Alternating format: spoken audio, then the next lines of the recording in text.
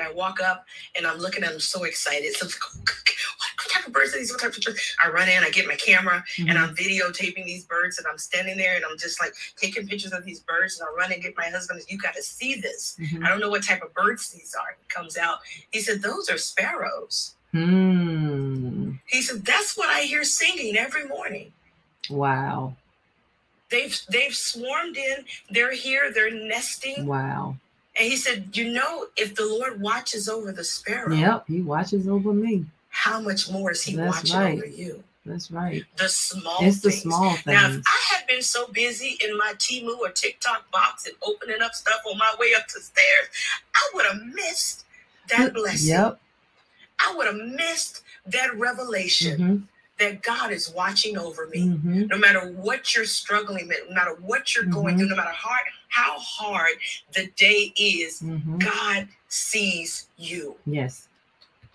He knows where you are. Yes. We're missing these small moments. We've got to learn how to slow down, take in these moments a little bit at a time, taking a moment to appreciate. I don't know if you're a tea drinker, coffee drinker. Enjoy the sip, right? The smell of fresh beauty. I don't like coffee, but I love the way it smells.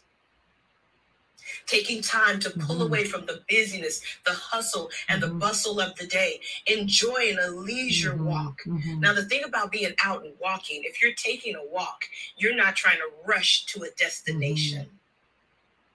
You're out there to be mindful.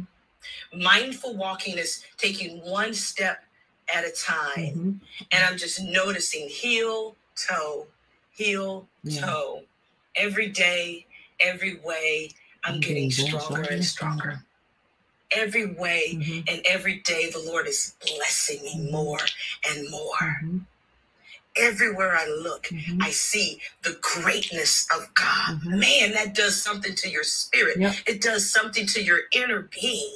It allows you to grow from this ungrateful, busy work of life into this gratefulness that this moment wasn't promised to me, and I now enjoy. I walk in it. I'm grateful for it. I'm thankful for it. You know what, Dr. Stubbs? That we can be to enjoy the small moments.